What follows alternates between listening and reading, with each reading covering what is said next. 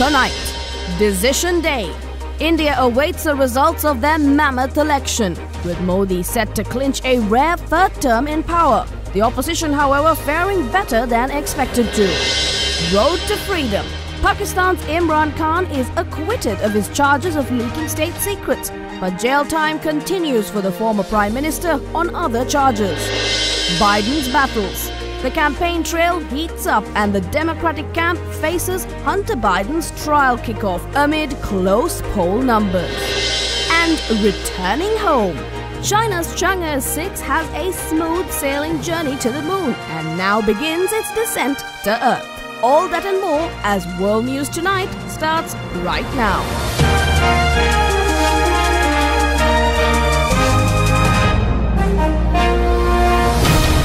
This is Derana World News Tonight. Reporting from Colombo, here's Anuradhi Vikramasinghe. A very good evening and welcome to World News Tonight. There are a lot of fresh updates on key stories from across the globe that we have to get you up to speed on. From new developments on the campaign trail in the US to the more regional stories like Imran Khan's acquittal. But of course, we have no better place to kick off this bulletin with updates on India's elections. Indian Prime Minister Narendra Modi is all set to clinch a rare third consecutive term when results from the world's biggest election are to be confirmed today. But Modi declared aim to win a 400-seat supermajority in the 543-seat lower house of parliament looks at risk. His Bharatiya Janata Party is comfortably leading in preliminary results, but the opposition Congress Party is performing better than some analysts expected, putting his goals at risk. Preliminary results suggest that incumbent Prime Minister Narendra Modi will win the election, but he will not enjoy the landslide he has in previous elections. Modi being forced to form a new coalition would be uncharted territory in India's politics after a decade where he dominated politics. In India, Modi has cult-like status and today's early results show people are not supporting him as much as they may have before. Congress party leader Rahul Gandhi did not outright reject the possibility of his India alliance forming a government. India's Prime Minister Narendra Modi mediated inside an island shrine for 2 days to cap weeks of election campaigning, his latest public display of religiosity days after proclaiming he was sent by God. And still in the region, former Pakistani Prime Minister Imran Khan has been acquitted of leaking state secrets, but will remain in jail because of a conviction in another case. In the run-up to the elections in February, the 71-year-old, who was ousted as Prime Minister in 2022, was hit with 3 prison sentences for cases he insists were politically motivated. Pakistan former Prime Minister Imran Khan has been acquitted of charges of leaking state secrets by a high court. That's according to his lawyer and his party on Monday. Khan will remain in prison for now due to a conviction in another case.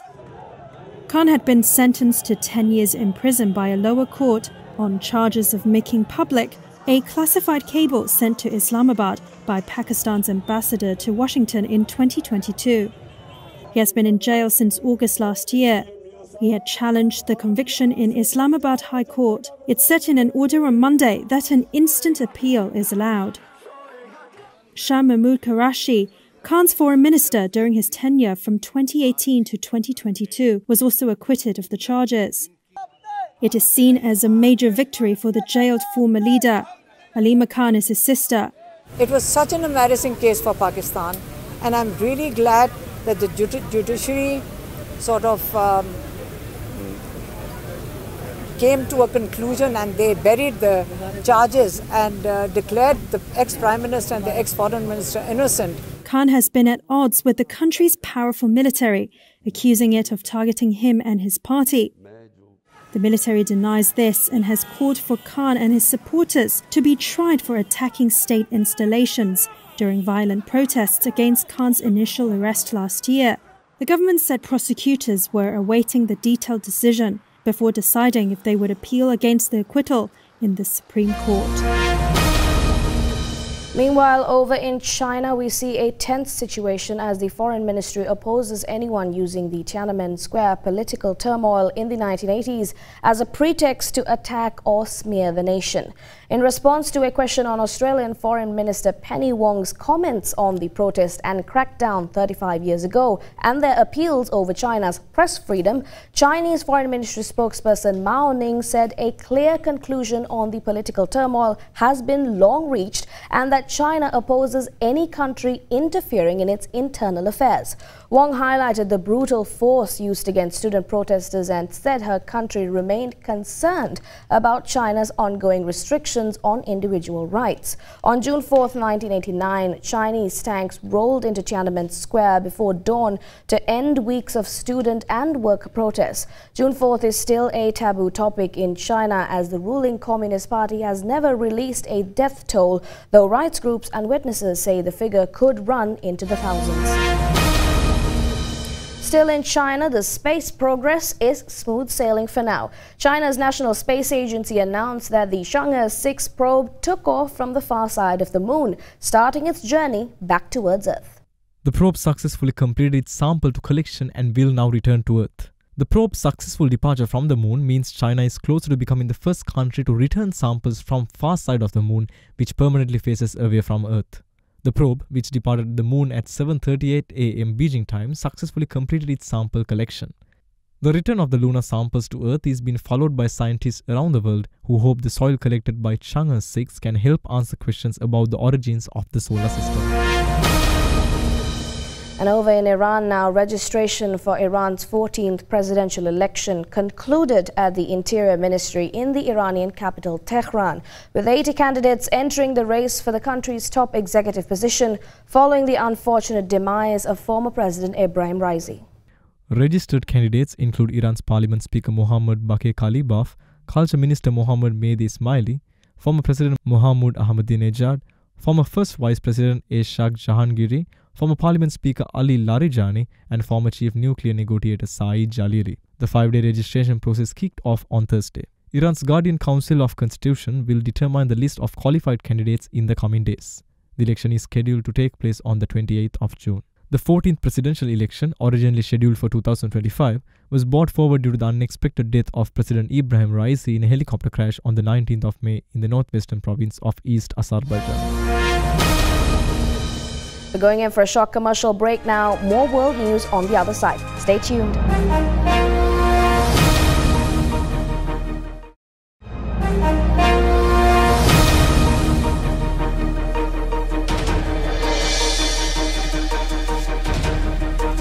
Welcome back. We have updates now on the Israel-Palestine conflict.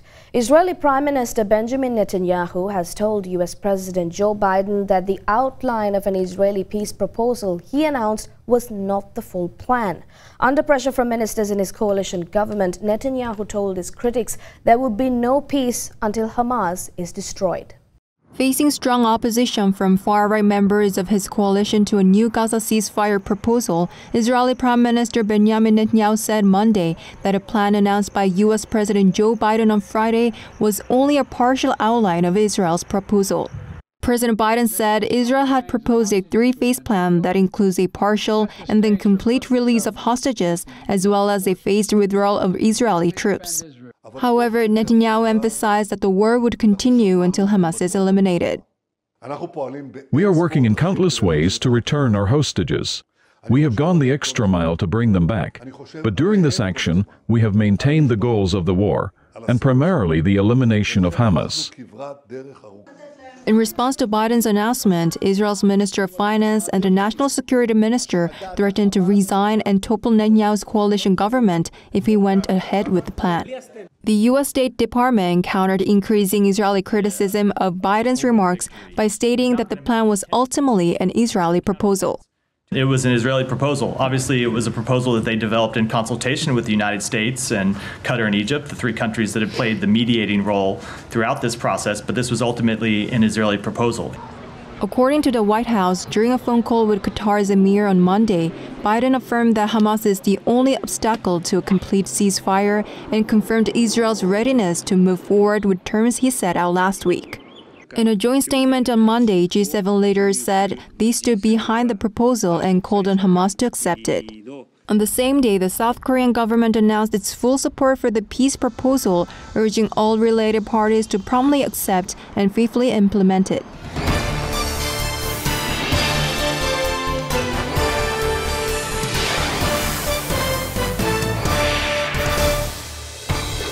And on the road to the White House tonight, some tensions over in the Democratic camp. U.S. President Joe Biden boarded the Air Force One to attend a private campaign event in Connecticut, the day a jury was sworn in for his son Hunter Biden's criminal trial. The president's son is accused of failing to disclose his use of illegal drugs when he bought a Colt Cobra 38 caliber revolver and of illegally possessing the weapon for 11 days in October of 2018. Hunter Biden has pleaded not guilty to 3 felony charges. President Biden attended a closed-door fundraiser in Greenwich, Connecticut, where he first called former President Donald Trump a convicted felon to a small group of donors. Biden did not comment on his son's legal troubles. He had issued a statement earlier in the day saying that a lot of families have loved ones who have overcome addiction. Opening statements are happening today after a jury was seated yesterday. 12 jurors and 4 alternates were chosen from a pool of 60 potential jurors yesterday.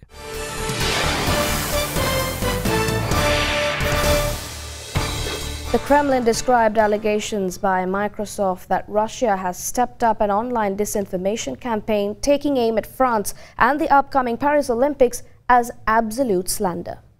Paris gearing up for this summer's Olympics.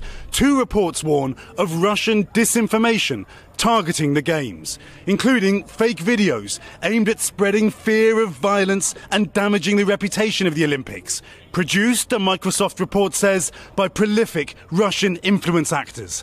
This bogus documentary, posted last summer, titled Olympics Has Fallen, featured a deepfake Tom Cruise, while a second report, published tomorrow by US cyber experts Recorded Futures, says Russia is the most likely primary state actor to target the Olympics with a disruptive cyber attack. President Putin furious with France for its support of President Zelensky, and Putin angry at the IOC for banning athletes from competing under the Russian flag because of the war. Paris has invested billions to beef up security, facing challenges, one of the reports says, not seen since London 2012, from protests to cyber attacks. Warning cyber criminals will be attracted to such high-profile events and the chance to target the public with email phishing scams and suspicious links. Meanwhile, over in Europe, the unrest continues. Spanish farmers blocked a highway at the border of France and Spain just days before the bloc's residents vote in the European Parliament elections. Just a few days before the European election, farmer protests caused yet again traffic chaos in the continent. In a coordinated effort, around 100 tractors have been blocking the border between Spain and France. They obstructed 7 main crossing points stretching from the Basque region to Catalonia. Authorities have announced major disruptions and encouraged drivers to postpone their trip or to use another means of transport. Protests have been rocking Europe for months. Farmers are rallying against the rising cost of energy, as well as calling for greater food safety for products entering Europe. They also asked EU lawmakers to implement a European law favoring local products. There are weather woes today as well. The temperatures in California and the western United States are set to soar this week as a scorching heat dome settles over the region. This is expected to bring heightened fire danger. A new threat for the West, scorching heat. 475 firefighters already battling California's first major wildfire of the year. The dry grass quickly going up near the town of Tracy. The Corral Fire incinerating more than 20 square miles east of San Francisco in the last 48 hours. 2 firefighters sustaining burns when the erratic winds changed direction, expected to be okay. The start of the fire not far from the explosives testing facility belonging to the famed Lawrence Livermore National Lab. Authorities warning that fire season is now a year-round event. Now, while there are blazes in the US, Brazil is struggling to stay afloat.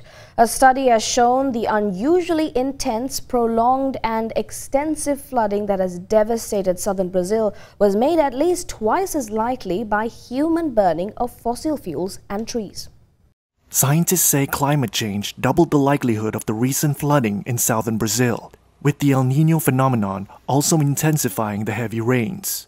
Authorities called it the worst disaster in the region's history after storms and floods hit the southern state of Rio Grande do Sul last month, killing more than 170 people and displacing nearly 580,000.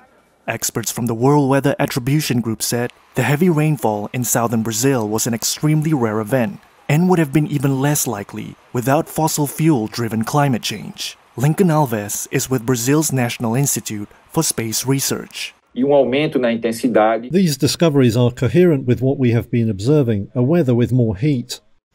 El Niño, which raises temperatures globally and increases rainfall and flood risk in parts of the Americas, also contributed to the recent disaster by making it more likely and the rains more intense. Regina Rodriguez is another member of the research team. So this pattern is consistent with the typical El Niño influence over South America. However, studies have shown that climate change will intensify this pattern. As a consequence, the high-pressure center over central Brazil is becoming larger and more persistent, pushing warmer air that holds more moisture further south. Regina stressed the importance of maintaining flood infrastructure and urban planning to reduce the impact of such extreme events. The researchers say deforestation and Brazil's rapid urbanization were other factors, with both amplifying the impact of the floods. Nigeria's main labor unions have embarked on an indefinite strike after talks over a new minimum wage meant to cushion the impact of economic reforms collapsed. Nigeria's main labor unions shut down the national grid and disrupted airline operations across the country on Monday. This was the start of an indefinite strike over the government's failure to agree a new minimum wage. This is the fourth strike by the Nigerian Labour Congress and the Trade Union Congress, two of Nigeria's biggest unions since President Bola Tinubu took office last year. State-owned utility, the Transmission Company of Nigeria, said union members drove away operators at the country's power control rooms and shut down at least 6 substations. That eventually shut down the national grid in the early hours of the morning.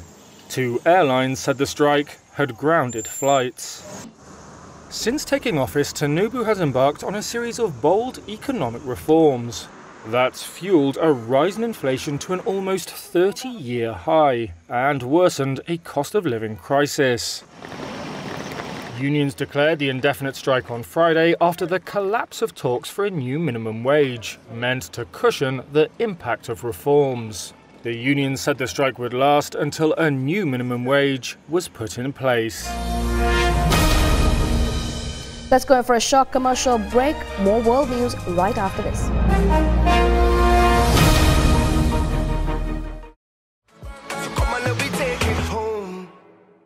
And to wrap up our rundown tonight, we have some updates on the ongoing T20 World Cup matches. Afghanistan produced a dominant bowling and batting performance to thrash debutants Uganda by 125 runs in their T20 World Cup opening game in Guinea. And as we speak, we have England facing off against Scotland in a familiar matchup dating back decades. Here are some updates on that match.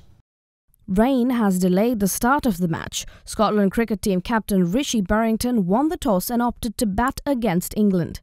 Mark Wood takes the ball for England and finds some late in-swing immediately, but George Munsey finds his range. Defending champions England take on Scotland in a crucial Group B encounter in the T20 World Cup 2024. The Jos Buttler-led side are in good form after defeating Pakistan in a T20I series just ahead of the competition. This match holds a lot of significance in a group that comprises of Oman, Namibia and Australia. The early morning match was also one of importance. Uganda were the second team to qualify from the ICC T20 World Cup Africa qualifiers after Namibia and pipped the likes of Zimbabwe and Namibia to make their way to the tournament. Led by Brian Masaba, the team features Frank Nusmuga, who will be among the oldest players to feature in the competition at the age of 43. Afghanistan, on the other hand, had come into the tournament as dark horses, having defeated the likes of England, Pakistan and Sri Lanka at last year's ODI World Cup in India. Globetrotting T20 spin sensation Rashid Khan will take over as skipper after Ibrahim Zadran led the side in their previous ICC tournament. And that wraps up all the stories we have to report to you tonight on World News. Tune in again tomorrow for more key updates from across the globe. Stay tuned as Sina Mayadine will join you in just a moment with a nightly business report. Thank you very much for watching. Good night.